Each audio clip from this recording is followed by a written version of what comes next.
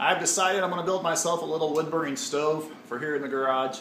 I do have a 220 volt electric heater that I use in here, but you know, when it's 8 or 10 degrees out, it's really struggling to keep up on those days because, you know, I don't have the garage insulated yet. Plus, electric heaters cost quite a bit to run. So, wood-burning stove, why not? You know, I love the heat from a wood burner. So I was thinking about how I wanted to build it, and my first thought was to use a sheet of 3/16 plating and cut it down, make a square or rectangular box or whatever size.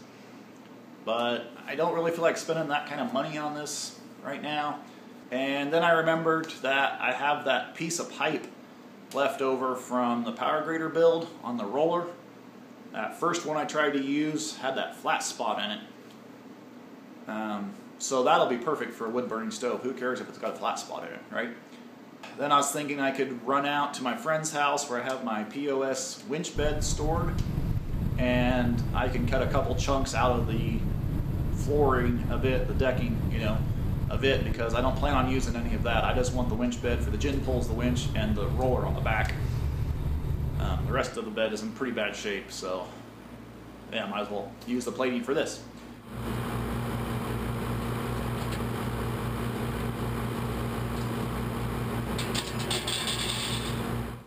Well, I just discovered I did not get the filming of cutting this pipe down on video. Not that big of a deal, but I thought I would show you how I made the thing, made a line on it square.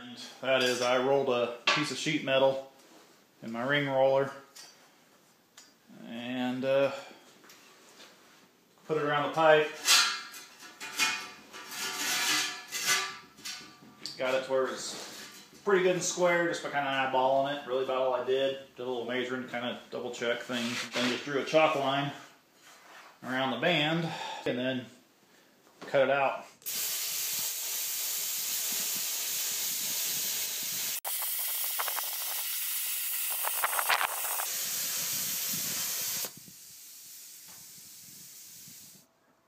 Since this pipe has a big dent on this one side, a flat spot, I can't just use my circle cutting machine in order to cut this out. So I just had to set the pipe on top of the plate, reach down in there, and draw a line with the chalk, and then I'll just freehand it.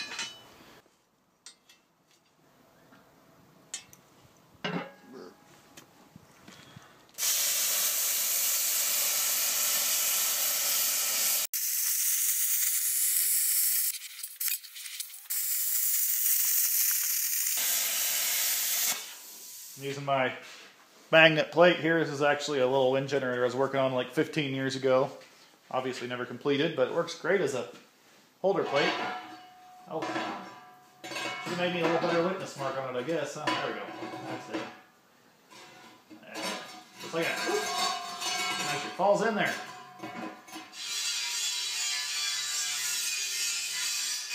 Well, it's dark in here because I ain't got no electricity. See? Clicky, clicky. But garage is down to 42, 23 outside with 45-mile-an-hour wind gusts. I'm not even exaggerating on that at all. I got a lot of Interstate 70 south of me closed down. When they close I-70, it's a storm. Well, anyway, I was going to work on my wood-burning stove today, but apparently not. It's off over there somewhere. I'll show you the outside world, I guess, here. That way you believe me.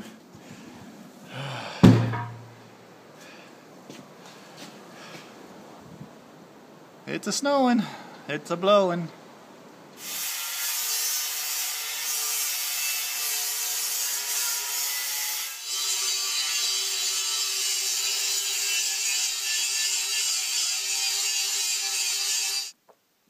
And it pays to wear a dust mask, people. That was a brand new one, fresh out of the package when I started. I also took the end plates to the sandblaster. Here, just give you a quick look of what one plate looks sandblasted and one's not. Having all that tread pattern on there actually turned out to be a real pain in the butt. As you can tell, I had like shadows and stuff and didn't get all the rust like I thought I did. But it'll be good enough for the stove. It'll be rusted pretty soon anyway. My wife, daughter, and I spent a little while drawing out some designs and ideas and whatnot on how to go with the feet for this stove. I wanted to make the thing look like Perry the Platypus, but we decided that really wasn't feasible. And eventually we came upon the idea of simply making curved legs. Just take strap iron and roll it. And I discovered that the piece that I rolled to make the pipe a straight cut was a very good template.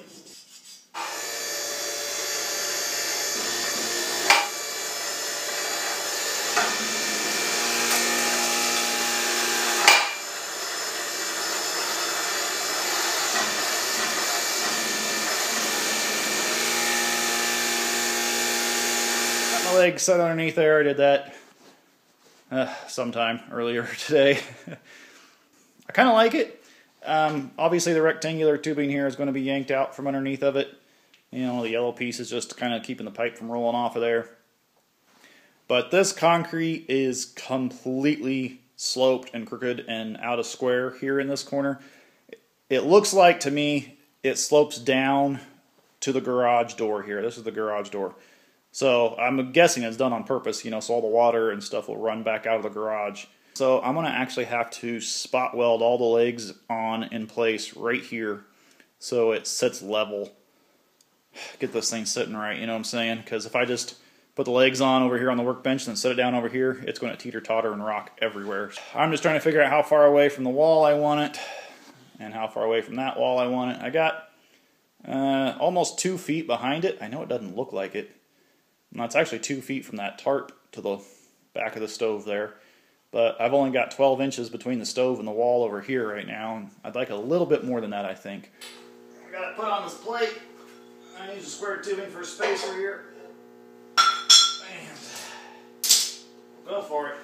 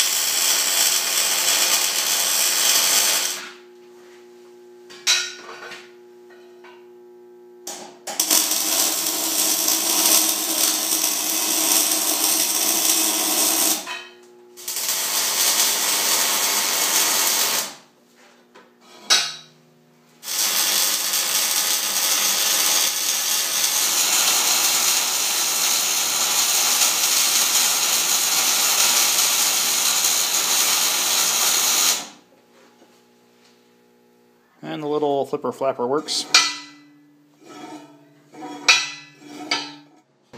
Alright, now we'll flip this thing up and I'll go ahead and weld the backside in.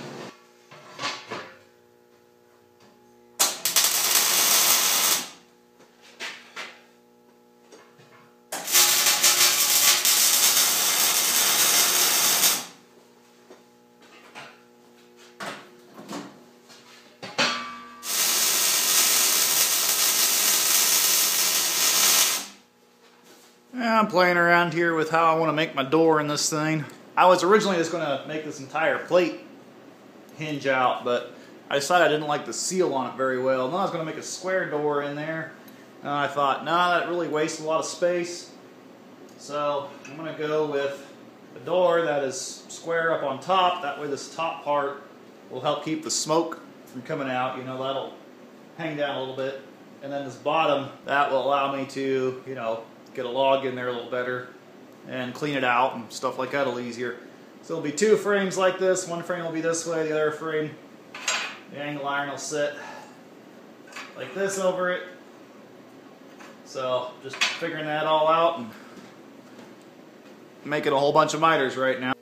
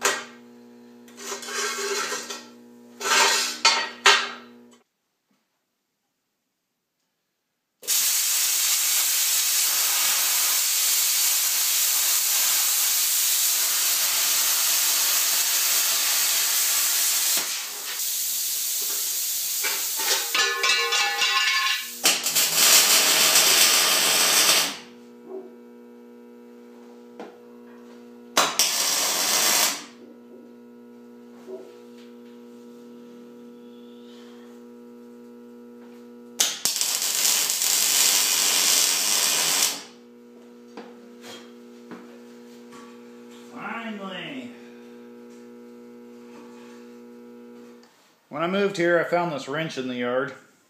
I've actually found a lot of tools in the yard. I got it to work good enough that I can get it on this old bolt that I have laying here. I don't know if it's something I did for a customer. And it's actually a self-locking nut too. You can see the dimple on it maybe right there, I don't know. But anyway, I'm thinking I'm going to weld that onto there, put a hole in here, and use that for the latch for the door. Actually set the bolt up just a little bit so I could weld and it wouldn't interfere. And it's recessed down in there a little bit. I was looking around at a whole bunch of stuff I had trying to figure out a good way to hold this in place and latch it. And then I saw this pair of pliers in the same pile I had this wrench in, because I also found this pair of pliers in the yard. So I think I'm going to use them. These things are junk. I tried using them a couple times and yeah, they're worthless. Absolutely worthless. That would be pretty darn cool. I'll take the rubber handle off, or take the rubber off the handles, but I think I'm just going to weld the whole dang thing right there.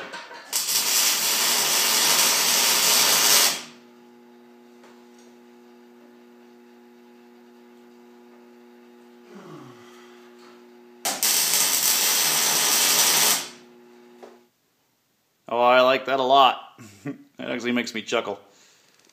Well, yeah, I think the stove turned out pretty good considering it's all junk.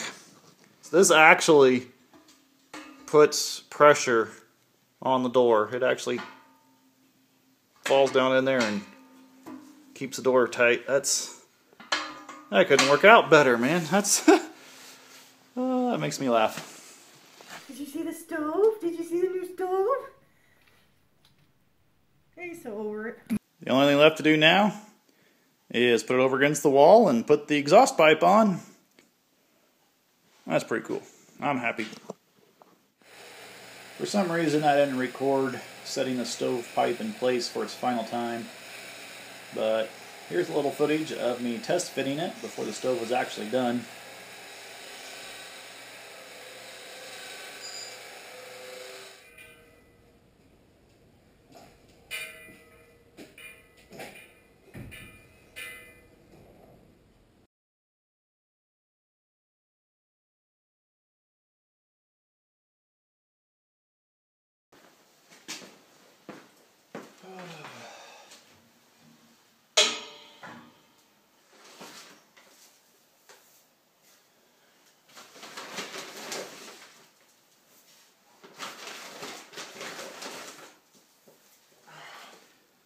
There's a nice white beach of sand. Woohoo!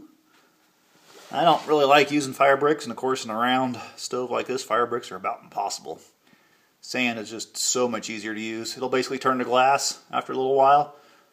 It, conforms perfectly to the stove, and if you end up having to clean it out and replace it, no big deal. But when you clean out the ash, you'll know you hit the sand, because that top layer just turns to glass. If y'all want to know how I build a fire without using any accelerant, just using wood, I have a link to that video in the end screen.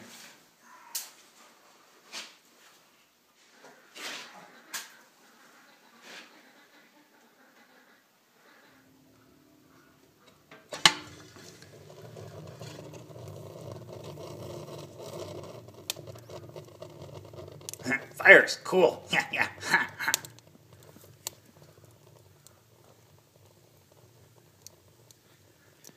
I guess that ends this video here. Thanks for watching, y'all. And, you'll be seeing this in the background of pretty much all my videos now. Nice. Oh, I can already feel the heat clear over here, and I don't think it's just my imagination. And there goes the sun. There's all the jets landing at Denver International.